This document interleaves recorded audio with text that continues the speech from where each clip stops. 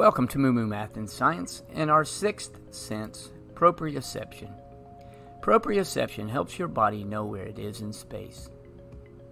For example, when you're hitting a pinata, proprioception gives your body feedback so you know the location of your arms and hands without looking at them. Proprioception allows this juggler to catch the objects without looking at their hands. It would be impossible to drive an automobile because a motorist would not be able to steer or use the pedals while looking at the road ahead. A person would struggle touch typing, and people would also struggle walking without watching where they put their feet.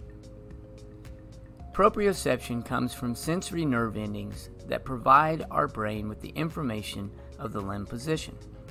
There are specialized nerves in your muscles and joints that communicate with your brain and tell it what position your joint is and how much stretch or strain is on the muscles surrounding a joint.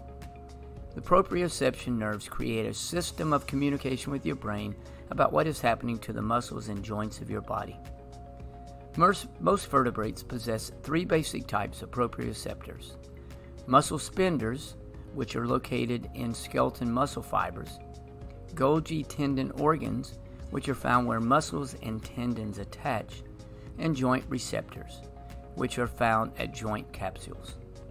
These receptors detect limb velocity and movement, the location of a specific joint, and if a muscle is contracted or stretched. These receptors also combine this data with information from sensory neurons located in the inner ear. If you'd like to know more about our senses, this playlist will help. And as always, thanks for watching, and MooMooMath uploads a new math and science video every day. Please subscribe.